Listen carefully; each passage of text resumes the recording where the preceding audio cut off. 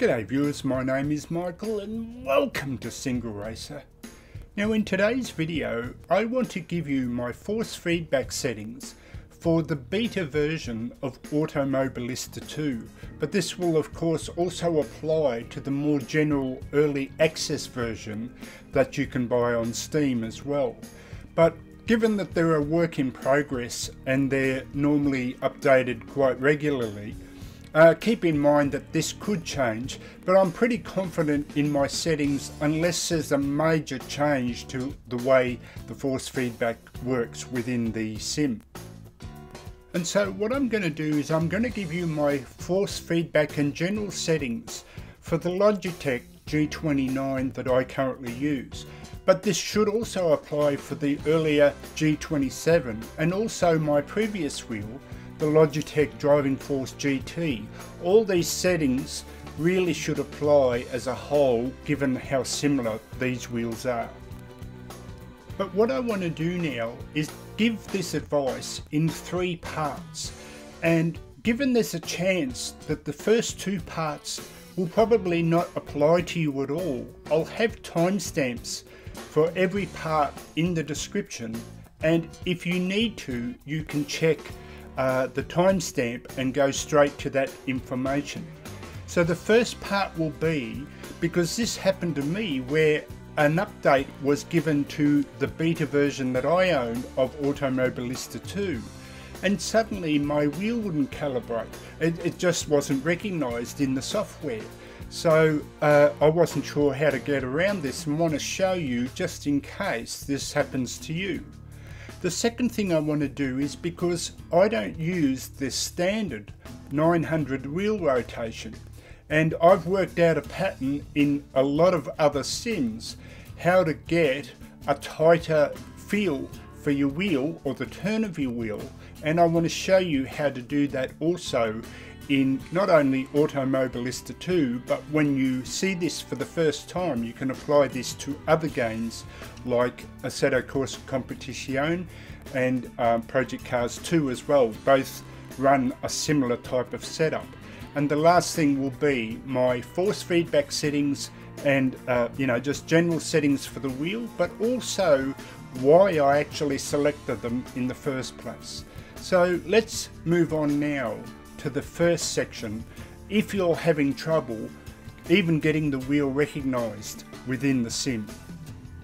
And so what I want to do now is backtrack a little bit, because I've got the wheel currently set up, it's plugged in, and so if you look at the general software that you get with it, you can see it's listed here, it's working, the settings all work, everything was fine, and I was racing already in the beta version of Automobilista 2, but then there was an update applied and I couldn't calibrate the wheel. Now it wasn't that I couldn't calibrate it, it was that the wheel wasn't working when I tried to race.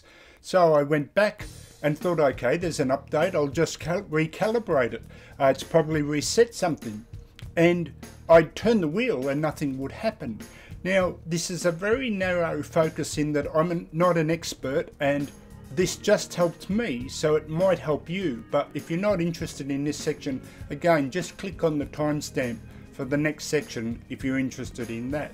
But the way I got around it was I opened up Control Panel, and you come here to Devices and Printers. So you click on that, and if your G29 is plugged in, you should see it there in the list. So what I did was I right clicked and I highlighted Game Controller Settings, and then you just normally go to Properties, and there it is there. Now I'll move my wheel and you can see, hopefully you can see that plus sign moving in the box there, and all the buttons working and everything. So it was working, but the plus sign was right down the bottom, and it felt kind of wrong, like it was working but not quite as it should have. And I wasn't sure what to do, so I thought, okay, let me recheck the settings. And I thought, okay, well that's what I probably need to do. So I won't do it now, but what I did do was reset to default. Then I clicked on Calibrate, which runs you through each section. So in other words, turn your wheel, press your brake and accelerator. And then what happened was, when I did that and went back to the test, the plus sign had gone from sitting on the bottom here in its incorrect spot to how it is now, and it was all working. I then, because I did that, clicked apply and then OK, and then suddenly the wheel worked in the game. So that's how I got the wheel to recalibrate within Automobilista 2. Okay folks, so now we fixed that calibration problem. It's now as if the software, Automobilista 2, could read a file or read the correct information it needed to calibrate the wheel correctly. So what I want to show you here is how you can set the wheel if you're feeling very vague in the center of the road, or you don't use a 900 wheel rotation. Now, most people do, of course, but I actually use a 240 wheel rotation because I like that tighter feel of like an F1 wheel where you only turn the wheel from, say, if you're looking at a clock face, you've got your hands resting at 9 to 3 and you turn it to 12 and 6. That's the most I prefer to turn my wheel. A lot of other people tend to use a 540, which is a more common wheel rotation. So I just want to show you how you do that if that's what you want, or you're getting that vague feeling in the center of the wheel. So when you're driving down the straight of a road and the wheel is dead center and it feels very vague, this can often tighten that feeling up. So what I do is I go to calibrate the wheel, I do what it says here, and I turn the wheel fully to get to 100%. So full wheel rotation, full lock to when it hits 100 and go next. But now what I do is it says hold the wheel either 90 degrees clockwise or anti-clockwise, meaning that as you see the wheel turn in the diagram, let me see, so there's on a clock face 9 and 3, and now it goes to 12 and 6, and that's what I'm talking about. So it's saying turn the wheel to 12 and 6, and that's how you get your wheel rotation, your a kind of setting for the 900 wheel rotation. But what I do to get around that is I don't turn it as much. So what I mean is, if you think of that clock face and there's 9 and 3, is I turn the wheel to about, on that clock face, say 10 and 4, or 11 and 5, 10 and 4, depending on how tight you want it. So in my case, the number I usually go by is, say, 1260, or in this case, I actually did it 1160. Now I can't quite hit 1160 exactly, but if I do this now, so we'll just leave it there. So I'll give it a little tap. That's it. Just one more tap. That's it. Oh, I got it. Beautiful. So now I've let the wheel go, and the wheel, those center arms that you see in the diagram are set to roughly, say, 9.5 or 10 on the clock face to 4 on the clock face. And if I go click now, what that means, and go save, of course, is now when I turn the wheel to the proper 12 and 6 on the clock face, it's turning much sharper and has much more impact, and I don't have to turn the wheel as much. So it just gives me a tighter feel, rather than coming to a hairpin and turning the wheel, 2 or 3 times. I often talk about like a semi-trailer, you just keep turning and turning the wheel. For me to turn a hairpin, I only have to go to 12 and 6 of a light turn of the wheel, and it will turn fully around that hairpin. Okay, so while we're here, I may as well do the pedals included. And one thing you might notice in the software that I did before is the pedals seem inverted, but that's just the way the software works. In other words, it was going from fully coloured to 0, where it doesn't affect. It's just the way the software works in the control panel, but you'll see here it works perfectly as it should normally, so you save that as well. But one key important thing here, just before we leave this section, for those that want to calibrate using a tighter turn like I did just then, you can use this same technique in Assetto Corsa Competizione, Project Cars 2, any I don't want to do it again, but any software that uses that that goes up to, some go up to 1400, some go up to 1200. And when you calibrate the wheel, rather than do what it says, which is go to the 12 and 6, turn your wheel 90 degrees, just turn it a bit less and you'll get a tighter, more reactive feel in your wheel, and that can be much better when you've got that vague loose feeling. Especially in Project Cars 2, it helped me a lot in that, because it just felt numb in the center. So now let's move on to my final force feedback settings. Okay folks, so here we are, and these are the settings that I currently use in the beta version of Automobilista 2. Now, I will stress again that if there was a major update that completely changed the way the force feedback works, this could probably change, but it's unlikely to change a lot because I'm very happy with these settings. But I'll talk you through why I have these settings set the way I do. And I consider the first two linked. So the gain, which is just how much strength you have, and it's normally set to 100, and the force boost, which is normally set to 50. And so what I do is, there's a theory that goes around that, and I agree with this theory, that the less force feedback you have, the more you feel what the road is doing. Now, the example I used in a previous video was if you had a corrugated iron roof, and I talked about that as being the force feedback. So you'll see in the picture here, the curbs here, and what I argued was the corrugated iron roof was that feeling when you run over a curb. But what I felt was when you tone down the amount of force feedback, it became as if you ran your fingers on one hand over your knuckles on the other, and you felt like you could feel all the little subtle nuances that force feedback gives you, because you're not drowning your wheel in force feedback or in heaviness, and it gives you more information. Now that's just a personal opinion, but that's why I go by.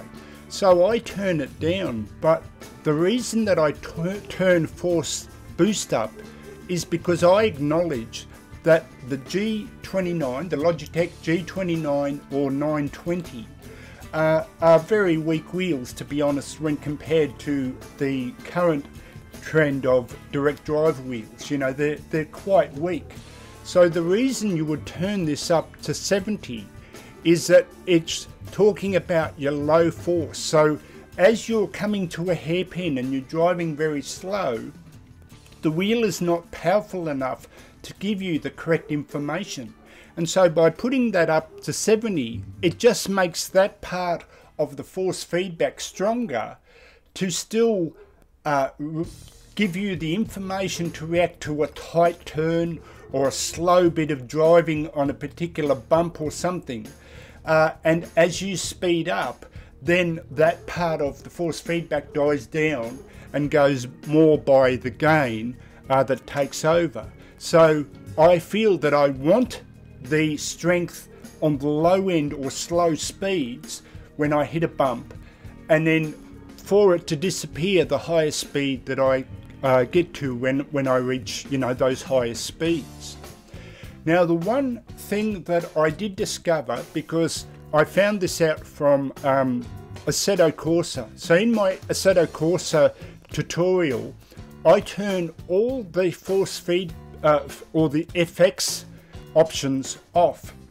And the reason is because the theory about the FX options is that they are fake settings. In other words, you could want them and they could be good, so that's set to 50 as well. And the argument is that they'll enhance something that you maybe are not feeling through for whatever reason in your wheel. But they are deliberately fake. They're trying to exaggerate the feeling. And so normally I turn them off. So in the Assetto Corsa, those 3 settings are all turned off, and the only one I moved back up again was the slip, which is what happens when you lock your wheels, because I wanted to exaggerate the wheel to go limp. And you know, that to me was a good indicator that, oh, I've lost grip, or the wheels have locked, I've lost grip, get it back. So I deliberately wanted to enhance that on my weak force feedback wheel. So I understood that and had that high deliberately. So my instant reaction was to turn this to 0 because I don't like those fake effects. But I want to show you an instance now where I realized that by turning it up to 30, there was one example where it felt better, and let me try and simulate that for you now.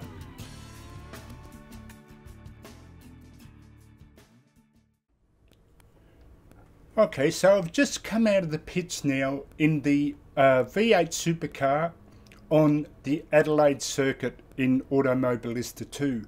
And what I noticed was changing that slider, the FX slider, down to 0 felt so much better in every way except one, and that's what I want to try and get across. It might be a bit hard to show you, but all the high-end force feedback felt better by changing it from 50 to 0.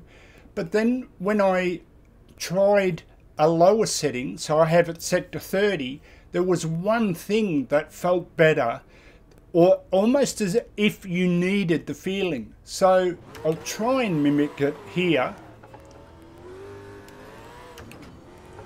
And it's when you come out of the corner of an apex, come out of the apex of a corner, and it starts sliding. So it's that effect there. And what happened by having it set to 0, so I'll try it again here, that slide there. And by having it set to 0, there was no feeling of what the back tyre was doing, almost sort of like, you know, when it compressed the weight onto the back tyre because you were accelerating. Everything else felt fantastic, but I lost that feeling when I turned it to 0. So as I screech around the corner like that, by having it reset to 30, I seemed to get that feeling of the scrubbing of the back tyre as it lost grip and started to spin, and then got the grip back. It was as though setting it to 30, you needed that sort of information just purely for that back wheel spinning at low speed when you accelerated it too hard. So let's go back to the menu and I'll finalize my other settings. Okay folks, so let's do a summary now, because there are 3 other settings that I normally change. It's part of a pattern that I use because mainly of my choice to choose a 240 wheel rotation, and they tend to work together. So let me go through it now. But just to recap the force feedback settings, I turn the force feedback down because it just helps feel all the little nuances, at least I think so. But I turn the low force boost up because the G-Force G29, I'll say that again, the Logitech G29 is considered a low, or probably one of the weakest force feedback wheels you could get at this stage. So by boosting the low force up, meaning the effects you feel at very low speed, just kind of helps overall as a complete package to feel what it's doing when it's low speed, but then as you increase speed, that lessens as you engage more speed and feel more bumps as the speed increases. Now the effects, as I mentioned, is a fake, usually a fake or a canned effect, but by switching it off, I found that I didn't feel, as I was coming out of the corner and the wheels started spinning, I didn't feel what they were doing at all. There was no sensation. So I noticed by setting it to 30, and you can experiment, say, with anywhere from 10 to 30, I got a much better feeling just purely on that of, I've accelerated too hard, the wheels started spinning, and I could actually feel it through the wheel by having that effect set to 30. The spring strength, the menu spring strength is just purely if you are someone who uses the wheel as your controller in the menus. That's all it does, is control the force that the wheel returns into the menu. And if you were a direct drive user, a DD wheel user, and you use the wheel, you would probably turn that down so it's not as strong trying to recenter itself. But given that I use VR, I also use a mouse to control the menu, so I don't change this at all. So it has no bearing for me, but it's just for the wheel strength when you're using the wheel as your controller in the menus.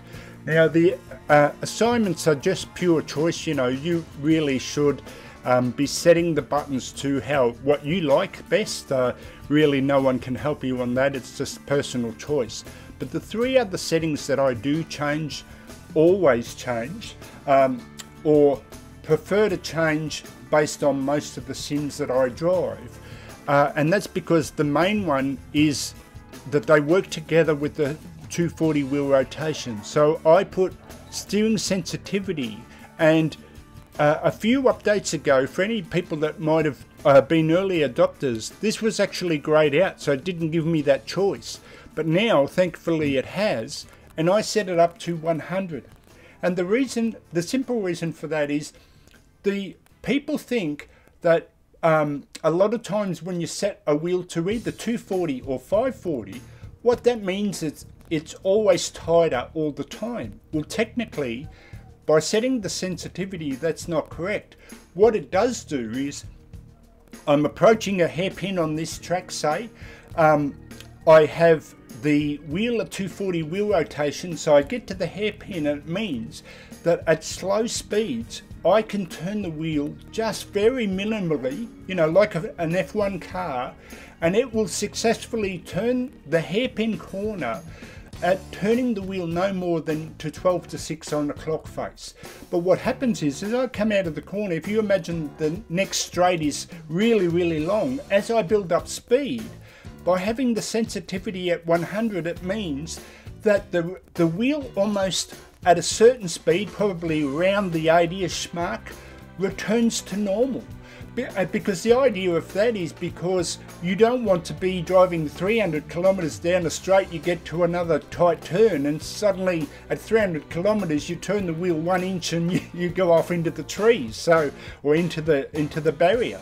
So the sensitivity works together with the lower wheel rotation to have a smooth arc all the way through the wheel range. And to me, it's the two are combined if you like using a lower wheel rotation than 900.